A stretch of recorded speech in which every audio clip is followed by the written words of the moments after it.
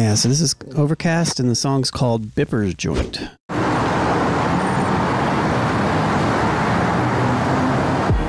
It seem like everything get louder in the summer, babe. Window panes breaking, them police don't give a fuck, they taking all that. Waiting for your car back and shaping Got me. a unique voice. Man, at first it sounded like super young Lil Wayne. Mm-hmm. Just make a scene, I might just take what you want, get back. When you do it, niggas hate, showing face. When the facts get to 'em, always on a race. You a rat, it's a sword, always on a race. I get back to you sooner if I could. Tell you how pursuing shit you suited for is good. Knocking pennies off the stage, got a strange scent to it. When you smell the dope, I got hella hope for you. If you can sell it, though, His voice kind of sounds like 𝐀𝐿𝐴 a little bit. That's what I couldn't put. Yeah, I couldn't figure you hear it that out. too? Yes, Yeah. I hear that definitely. Okay, he reminds me of Vince Staples a little bit too for some reason. I can hear that. Yeah, but the voice was like voice. It caught me off guard in the beginning. Yeah. It's not like 100% like full on 𝐀𝐿𝐴, but it's like in between.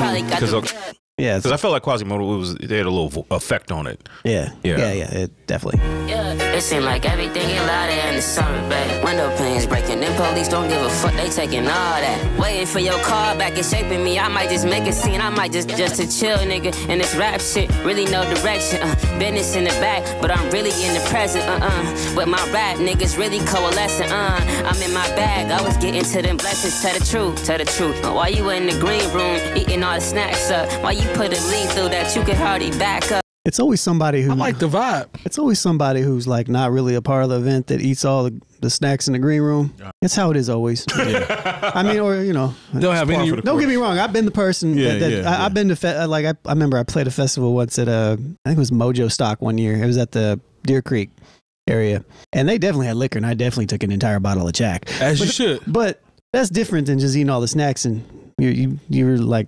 Not really supposed. You were like the guest on the list. Like you barely made. I ate all the snacks. Well, I don't say all the snacks. In Ninth Wonder's green room when he came in here, because like I didn't eat. No, they had a couple of the good potato chips in the small bag. Yeah, and I was like, apparently I wasn't supposed to be touching his snacks, but I was like, look, I mean, we're glad you came here. You ate his rider snacks.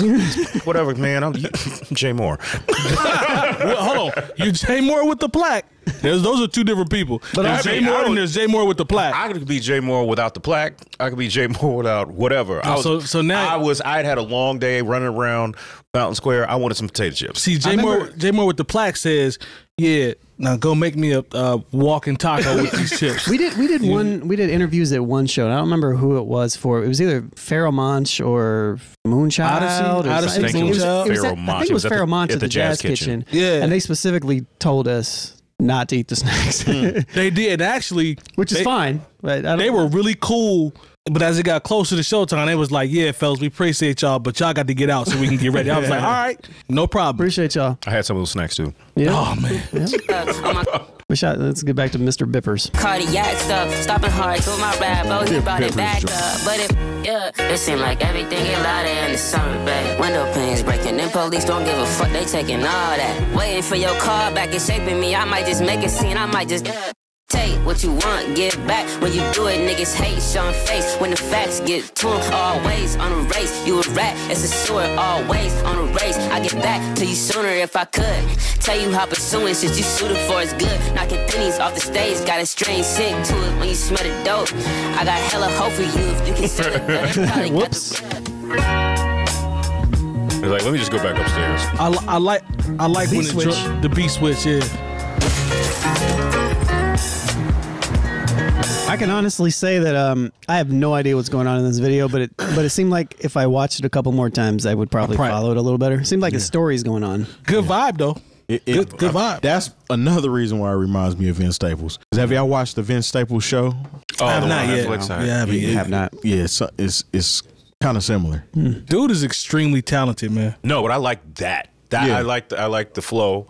I thought the production was nice. Yeah, like I said, even if I'm not sure what was going on in the visuals, I was like, I mean, I can still rock with it. I feel like I need a couple more joints from him so I can get a better grasp of what I'm getting into, because his voice is throwing me off a little bit, and I don't know if it's like an intentional, I don't know if he's doing it intentionally or if that's just his voice. I'm not gonna cap. When his voice first came in, I had already judged him and put him in a category fast. Yeah. But as I continued to listen, I'm like, okay, it makes sense now. Reminds me a little of Ahmad from back in the day. Literally. Ahmad. Remember back from back in the day with the song Back in the Day when I was Ahmad.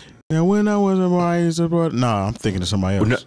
But at the same time, when I heard him, I remember I thought of him as like a buddy from the Far Side. Far Side. That's what I'm thinking. Carry lunch in the back. Yeah. Okay. Yeah. We'll have to look out for more from Mr. Ovrkast. For sure.